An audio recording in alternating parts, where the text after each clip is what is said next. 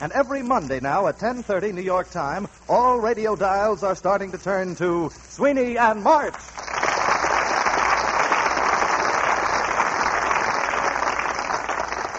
And, Tip, I might add to your introduction, too.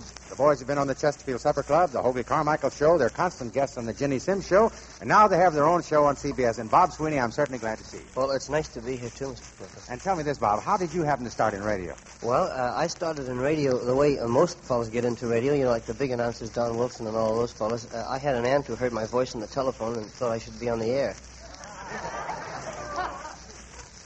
Where was this? This was in San Francisco.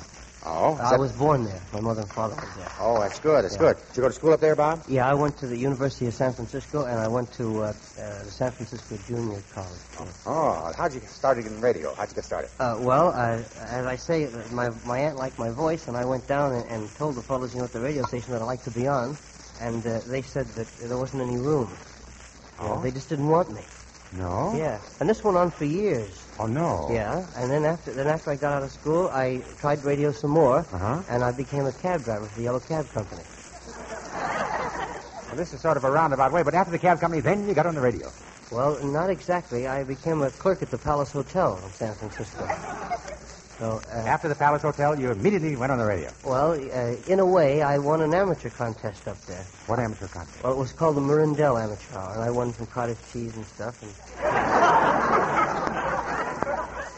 And that started you with the cheese on the radio? Yeah, well, I took it home, and we could only eat so much, you know, and then after that, we just did, you know, the usual things. I recited about the Bay Bridge when I won. The what? About the Bay Bridge in San Francisco. You recited about that? Yeah, that's how I won the contest. That's how you won the cheese?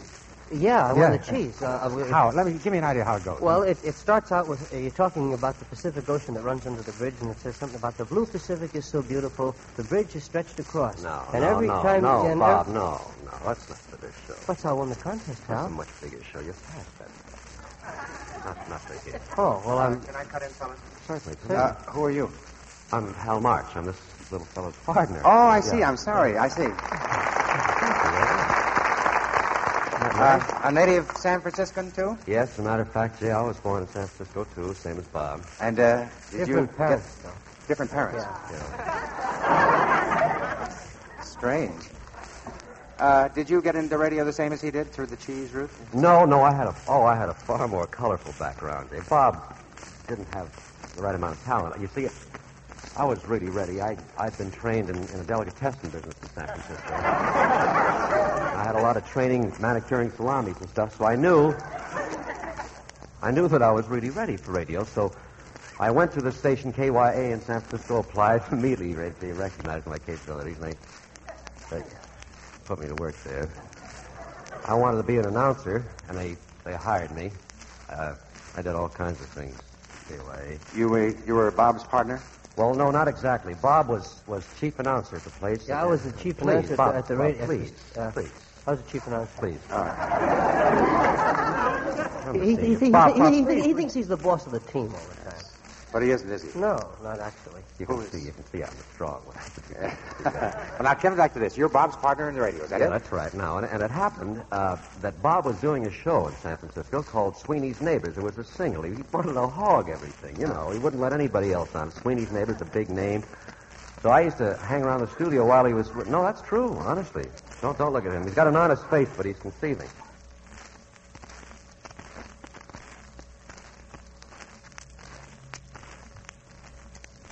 And I used to hang around watching Bob do this show, and then every once in a while I'd come up with a good suggestion to make it funnier. And, of course, that would necessitate my getting into it. Well, that went on for a while, and finally, after a few weeks, the name of the program was changed to Sweeney's Neighbor March. Well, I worked my way right in there. How did the team of Sweeney and March originate? Well, I came down to Hollywood right after that, Jay, and I figured... And you went right on the radio? Well, no. As a matter of fact, I didn't. I came down here figuring I was really ready after all. 6 months in San Francisco. You're ready for the big time. Great city up there. And I came down to get into acting. Well, I asked a few people if they'd like to use me, and a lot of them said they would, but it wasn't for acting. At any rate, But you eventually got on the radio. You went right on the radio then? Well, well. Oh. Selling them on the radio. No, off a truck, as a matter of fact.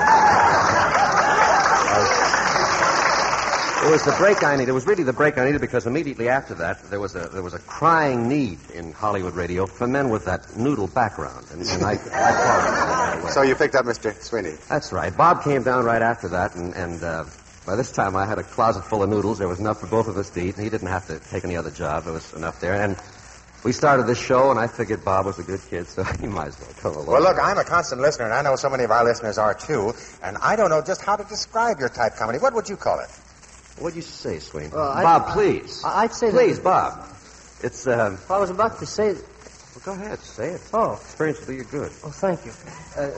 The type of comedy we do is satires on life, mostly. Wouldn't you say that was it, Hal? Yeah, really, really close to human things. As a matter of fact, we a very typical satire is a daytime radio serial. You know, the thing you hear all the time, they're happy things. People are...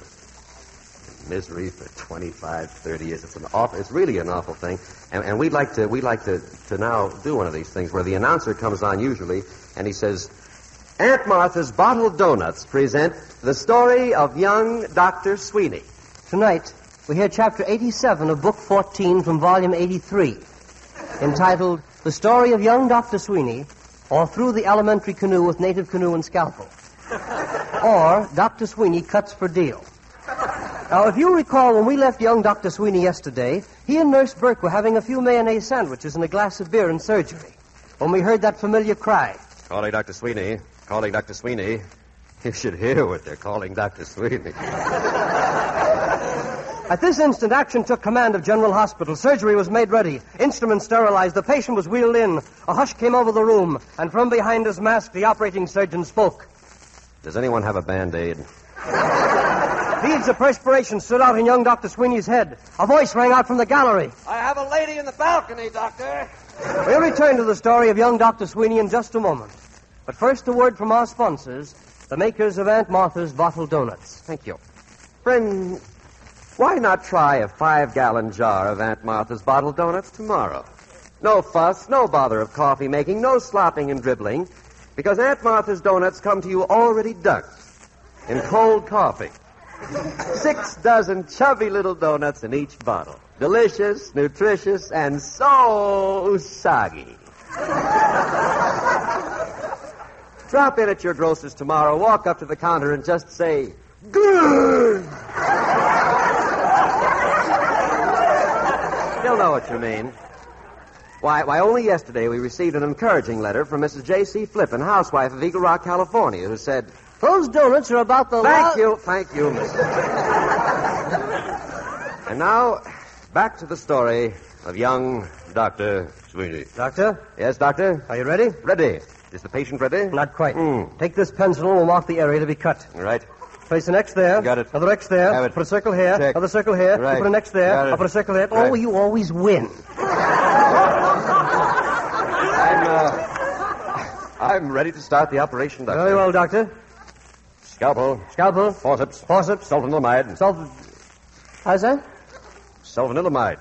Well, how do you spell it? S-U-L. So. F.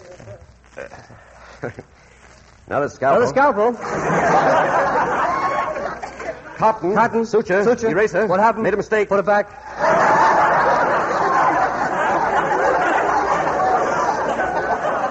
Tell me, Doctor, how's the anesthetic? Delicious. Have a glass? Thank you. Don't mind if I do. You know, Doctor, maybe you could give me a little advice. Yes? I have a very bad case of insomnia. Bad case of insomnia. Uh-huh.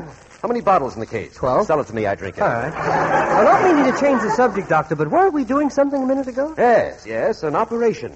Say, Doctor. Yeah? I'd like to ask you one little question. Go ahead. Do you think a man could live without his gallbladder? Definitely not. Do you think a man could live without his liver? Out of the question. Very well. Take off your gloves. I guess we killed him. Dr. March. I beg your pardon? I said, Dr. March? Yes, Dr. Sweeney? Have you got those 2 nurses out in the ambulance? Yes. Shall we go? Let's. Fine. Thank you.